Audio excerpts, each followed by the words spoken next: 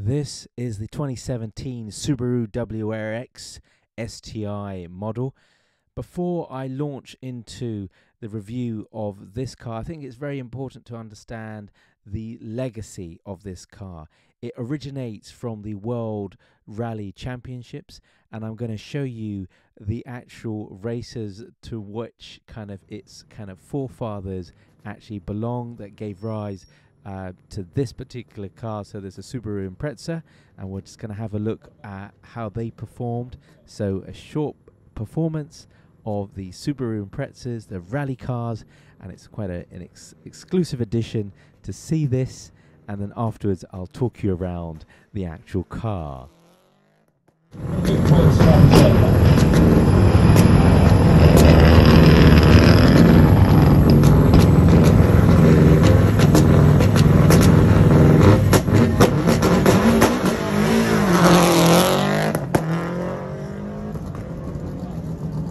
Let's see it released again in Colin's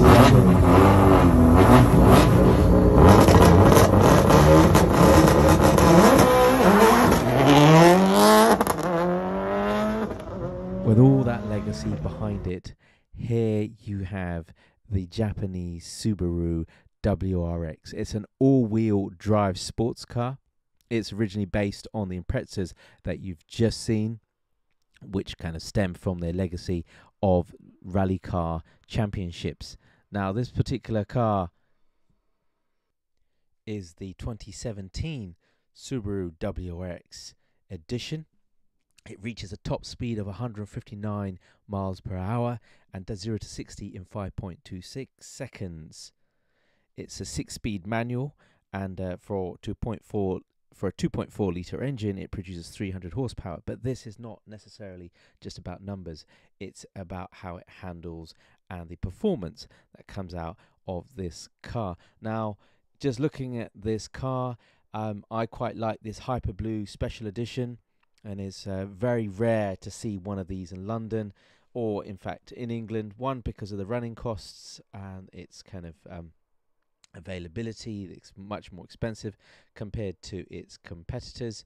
But just having a look at this particular model, I quite like the front flared front end fenders here as it kind of curves towards the back. The kind of lights as it kind of goes in there, it still retained its racing kind of features. I like these 18-inch BBS alloy wheels, and it has these lovely fluorescent lime green brake calipers, and its overall kind of Subaru kind of rugged look gives it that particular edge, particularly with this wind spoiler.